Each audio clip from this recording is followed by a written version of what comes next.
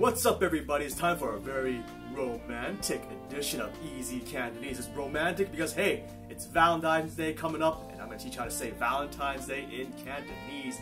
Oh, yeah. So this is how you say it. 情人節. That's right. 情人 means lover or somebody that you like. 節 is holiday, so together it means Valentine's Day. Let's practice. 情人節. 情人節. So additionally, you can say Happy Valentine's Day. So this is how you say it.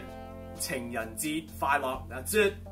So 情人節 is Valentine's Day. 快樂 means happy. So together it means Happy Valentine's Day. Let's practice that one.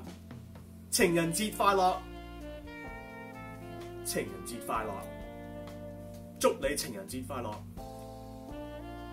Hey, thank you for checking out EZ Cantonese this week. Make sure you press the subscribe button right here.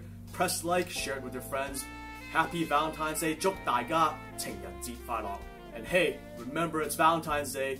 Make sure you also check out my other video, learn how to say I love you in Cantonese. Oh yeah, do that. See you pretty soon. Bye-bye.